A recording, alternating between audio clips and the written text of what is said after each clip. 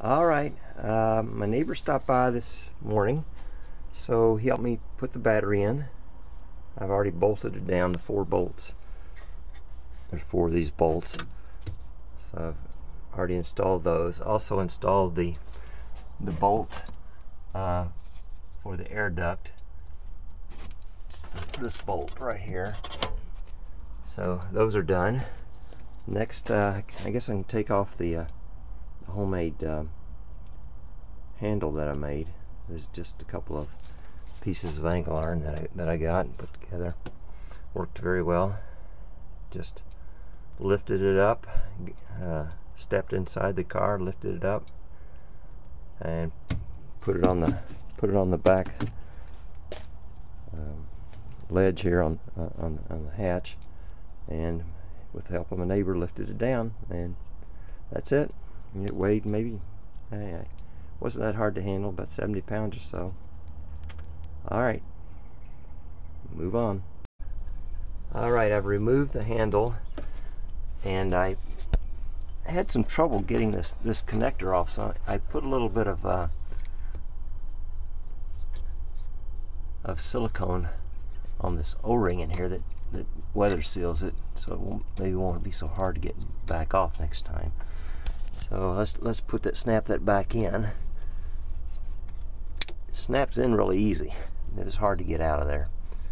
Alright, and I'm gonna place this back in, the grounding wire. I should have taken that out first. I stored my screw there. It had a little clip right here that needs to go in. Clip right in there, and then we'll screw this down. Okay. And then next I'll get these connectors in the rear.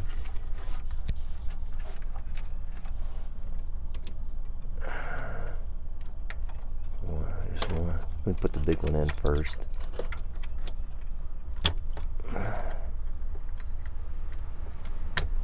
They're all different sizes, so it's kind of hard to get them mixed up.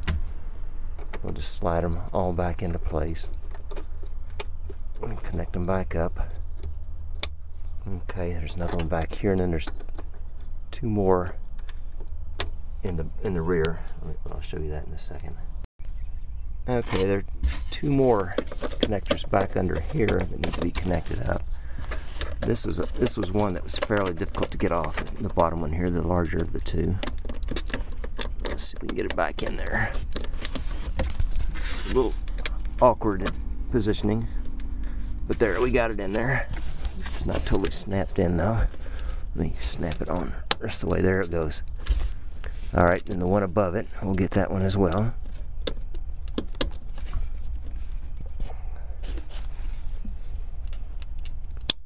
Alright, so those 2 are connected. All of these look good. Alright, so we're all connected up except for the main power. I'll do that next. Alright, I'm connecting up the 2 main power leads. I've already connected the first one, the positive. Let me do the negative one here. Just a matter of bolting it down.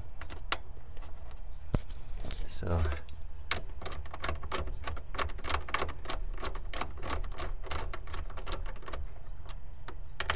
tighten them up, and there you go. There's a clip here, and just clip it together, and I'll torque it down.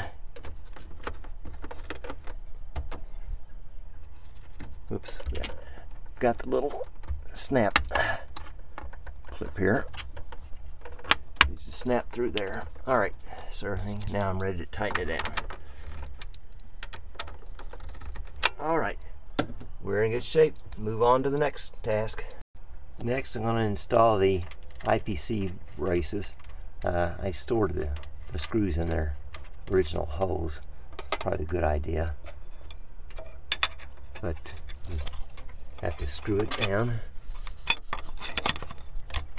Yeah, hard to hold the camera and install this at the same time, but there you go, got it now. There's one bolt. Oops. pull out to get. I'm gonna take it out because I messed up over here. All right, so here we try again. There you go. There's one bolt in, and here's the other bolt. I'm gonna do the same thing to the rear one.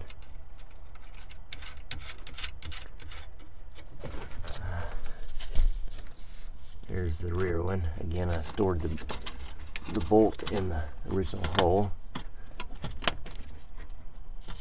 and I'll take that out wedged right now, and then the other end is there. So there's the front brace, and I'll replace and reinstall that next. So I've installed the mid-frame brace. There are 2 screws at that end, 2 screws at that end, and then there's 6 in the front. I'll show you. There's 6 of them here along the front here. You can see that.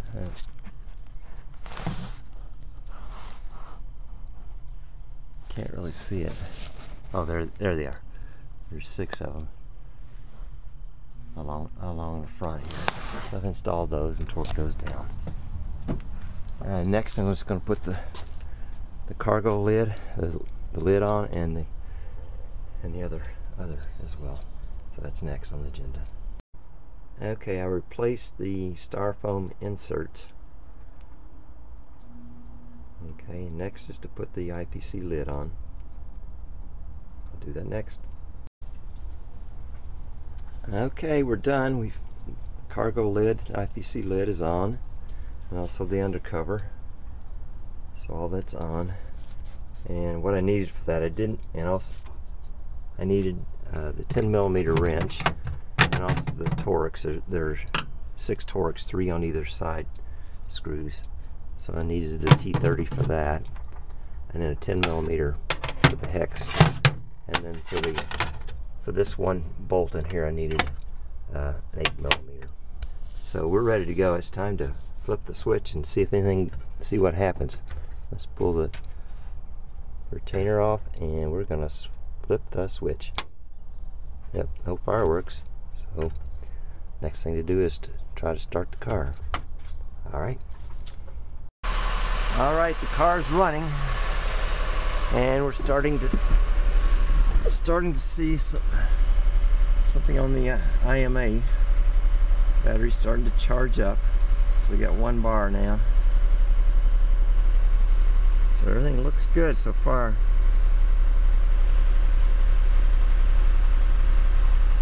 There's 2 bars. Alright,